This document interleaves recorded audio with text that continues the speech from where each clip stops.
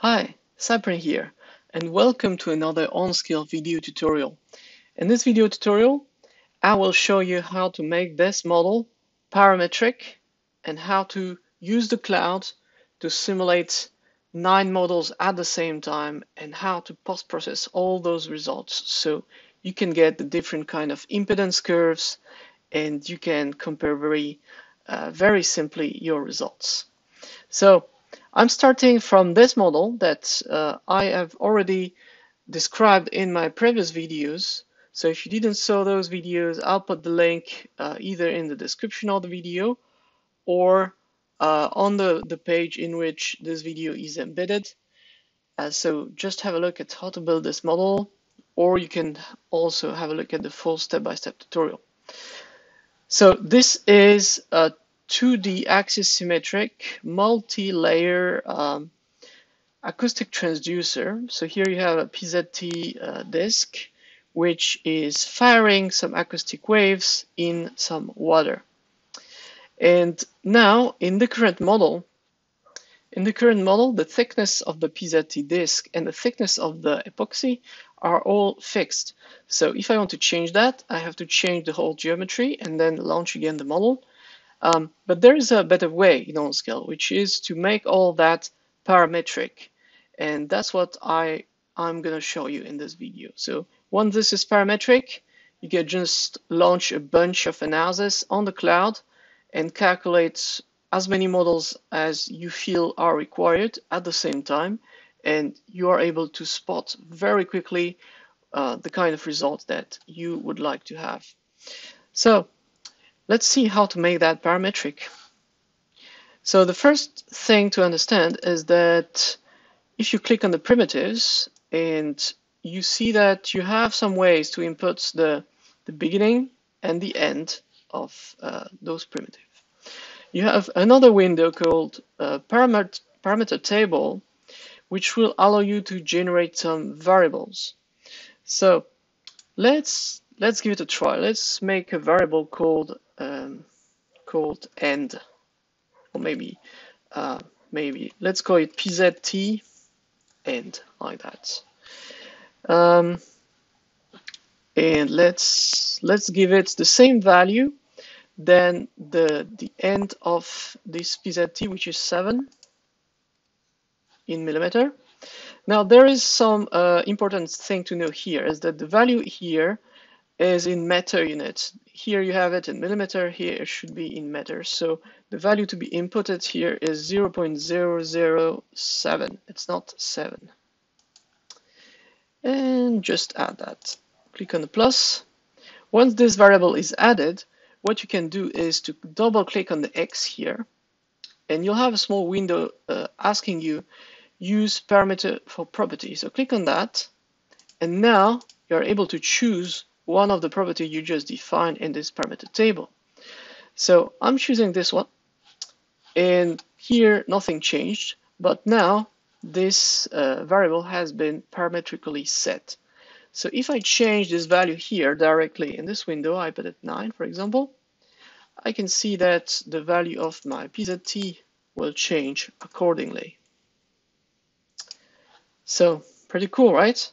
So I still have a few things to do to make this whole thing parametric, because you see that if I increase that to 9, well, the PZT material just starts to cover up my epoxy on the top. So of course I don't want that. So I'll have to set some variables so that basically this doesn't happen, and when I change the thickness of the PZT, my hard epoxy at the top will also move at the same time. So the way to do that is to create several variables. So what I'll do as first, let's remove this parameter, and let's just delete this one. Let's start from let's start again. So I'll create a parameter for the thickness of this PZT disk. So let's create one variable for the thickness of the PZT called PZT THK, like thickness. And the initial thickness will be 0.002 millimeters, so the same than what I have now. And I will check the varying parameter. So the varying parameter will allow me to calculate parametrically a bunch of those parameters when I launch that on the cloud later on. Click on plus, and now I'll create another one called PZT end. And okay, I need also, yeah, PZT end, right? This one will not vary, so I'm unchecking that. And this one will be equal to the beginning value, which was 0.005 plus, so there should be some space in between, plus this PZT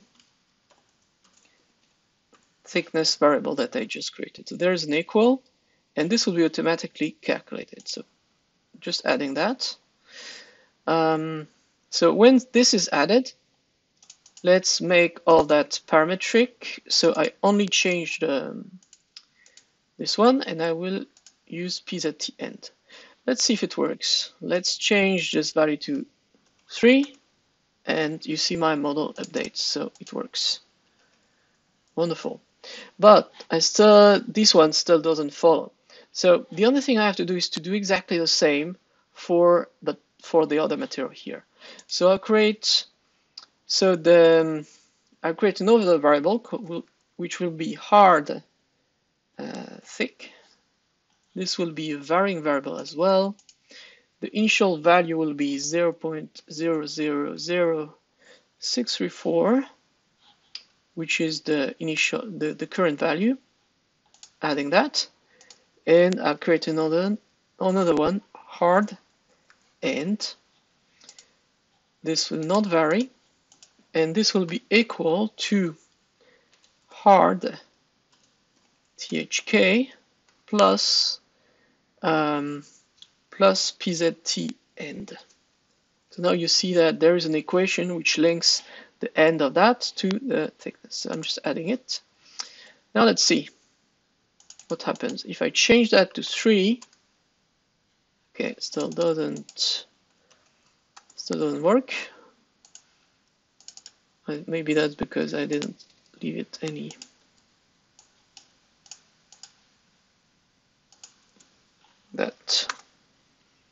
Let's try again. Oh, yeah, I'm stupid. Yeah, I added those variables, but I didn't add them here into the primitive. So of course it doesn't change. Yeah. So I have to go here to this primitive, and basically here I will make this one equal to hard end, and this one here will be equal to PZT end. Right. So now it should be working, right? Yes, now it works. So there's one thing to be careful about in this model. If you remember how I created this model and the tutorial that I did before, you'll see that there is an output which is the extrapolation output, so which allows me to calculate radial beam out of this transducer. And here you have a cut line which basically at which this extrapolation data are calculated. So you will have some problem with the simulation if this line started to go into the PZT. So basically, if you increase too much your PZT thickness, I don't know, 6 like that, and this output line start to go here, then you'll start to have some problems and it will not compute. So your simulation will fail because this line cannot go inside the PZT. So there is some limitation. So let's say the maximum PZT thickness I will define will be 0.0025, so equivalent of this. and the maximum, let's say hard, will be like this. So I think it will not go over this line. So should be okay. Okay, so my model is now parametric. So what I'll do is that I will just run that on the cloud. So let's save my model, run on the cloud. So here I have a message called model extents warning. Primitive geometry has been defined using parameters, but the grid extents have not. So it's actually an important message. And what it means is that there is a grid which is defined here by certain extents. So there is a maximum value of the grid, minimum value of the grid, and the grid is not set as parametric in my current model. So in the case where this would become so big that my model will go out of the grid, then of course I would have some problems and I would need to increase the size of the grid as well. So in this case, this will not happen, so it's not a problem. But just in case you would like to see how to change the extent of the grid, there is a function called extents, here mesh extents, in which you can, here you can change the extents of the grid. If you want the grid which is bigger, just go here, and this can also be set parametrically if you need. Okay, so now let's run on the cloud. Okay, yes. And now you see that there is a small difference with what I did before. Now I have two variables which start to appear here, which are the variable that I set as varying. So the thickness of my hard material and the thickness of my PZT. So I am not able to calculate a lot of simulation at the same time. How do I do that? First, let's suppose that I want to calculate several thicknesses for the PZT. So going from 2 millimeter to 2.5 millimeter, and I want to do 3 simulations in between. So there will be an increment of 0.25 millimeter. And for the hard, I will go from this value to 0.8 millimeter, and I also do 3 simulations. So here, a total number of 9 simulations will be launched on the cloud at the same time. So I can choose a number of CPU here. I can just use 2 CPUs. Well, let's use 4. Let's estimate that, and let's run that on the cloud. So clicking on run, and now you'll see what will happen is that those 9 simulations will all be calculated at the same time on the cloud.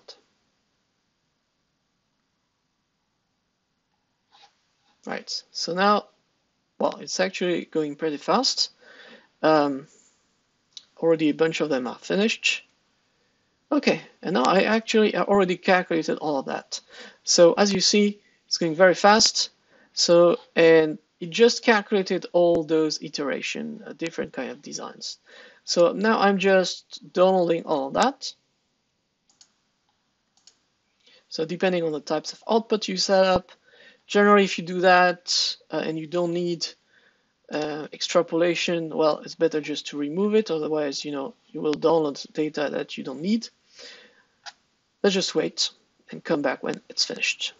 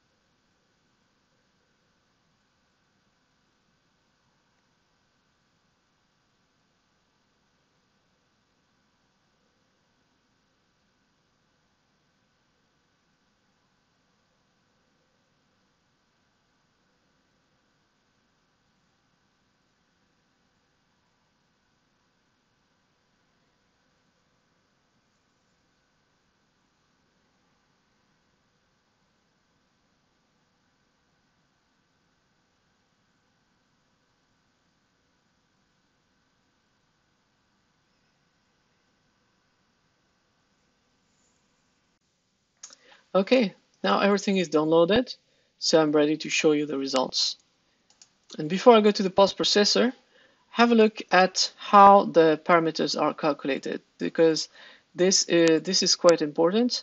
What you see is that if you have two variables like that, the first variable is set to constant, so to the first value, and then the second variable is moved from the first value to the second and the third, and then the first variable start to change again, and then it goes like that. So there is some kind of two loops which are calculated together. So we'll use that later on in another video to show you how to put all that in a script to calculate to post-process the results automatically. So this will be the next video. But anyway, now notice that. Let's go to the post-processor. Let's have a look at what I calculated. So all my results are in this folder, and you see that I have the results from my first analysis to my analysis number 9. Let's look at analysis number 1 first. Let's look at my history curves, and for example the charge. Okay, and let's suppose that I want to see the impedance. Okay, and okay, let's change the configuration of the viewport to show up like that, 4 views. So here in this window here, let's have a look at the impedance. So it's something like that. And now let's have a look at another result, which would be, I don't know, let's look at number 4. Number 4, which is the second iteration of the PZT. So let's look at the same curve, the charge. So you see there's slight difference here and here. And actually you can view also on the same. If you click on that, you'll be able to view the difference between those two, which is nice. Actually, that's what I should do. Okay, and let's look at the impedance for this. Impedance.